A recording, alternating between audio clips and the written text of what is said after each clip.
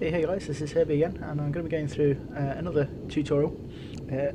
This is for the AGM-65K and AGM-65G. Now I've done one tutorial for these, but there's apparently an easy way of doing it, so I thought I would show that.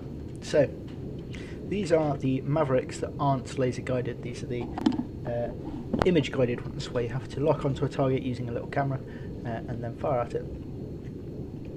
Now, finding the target with the camera is quite difficult, but if you use the TGP as your SOI to find the target and then bring up the Maverick, then it will slew onto where your TGP is, which makes it a lot easier. So first of all, my target is a group of CSAT tanks on that road over there, and my TGP is not pointing exactly at it. I'll go nice and slow to make it easier for me. And I also want to show the two different cameras, so the K and the G both have different cameras.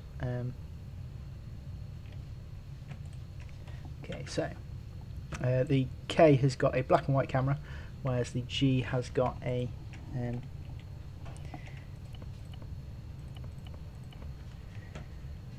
infrared camera. So if you bring up now the Maverick screen, which is on the other side of LST Mav, you'll see that it has automatically locked on to where my TGP is. If I change my point of interest to the Maverick screen, or my screen of interest, sorry, the Maverick screen, and do TMS up, it will lock the target, and then I can just fire. And you'll see my TGP on the left, that tank hopefully exploding. There you go. So that is firing the AGM-K, relatively simple.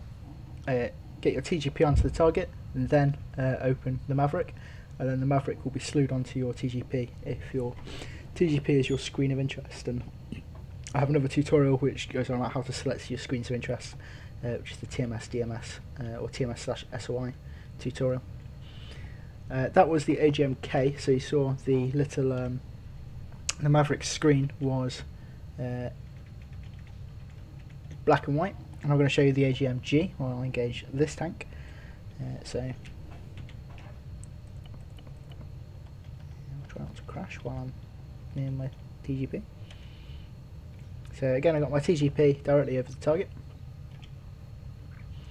I get my AGM-65G out and turn around so that I can face where the TGP is. The target is. So there we go. So I now click Mav. There you go. I've got that is roughly where my target is, and you can see it's actually quite difficult to see the vehicle because it's not got its engine on. But my crosshair is over the vehicle that I want to engage, which is this vehicle here. So if I make the Maverick my screen of interest and press TMS up, that will lock onto the target. I can then fire my missile. Because I've got no more Mavericks left, the Maverick screen will turn off, but it's okay because I've got my TGP where I can watch, hopefully, a tank exploding. And there you go. Much easier than my other way of doing it, which was to find the target manually with the camera. So this doesn't work if you've just got your TGP on it like this.